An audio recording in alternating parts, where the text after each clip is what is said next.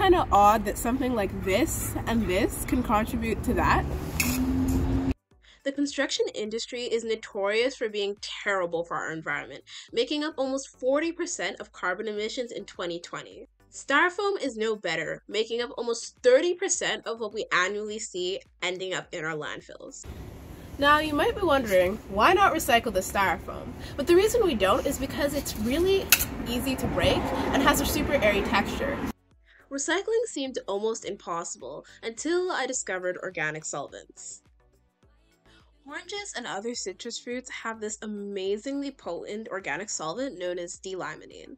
When mixed with styrofoam, it becomes a putty-like consistency, and then evaporated, you get this, a literal brick.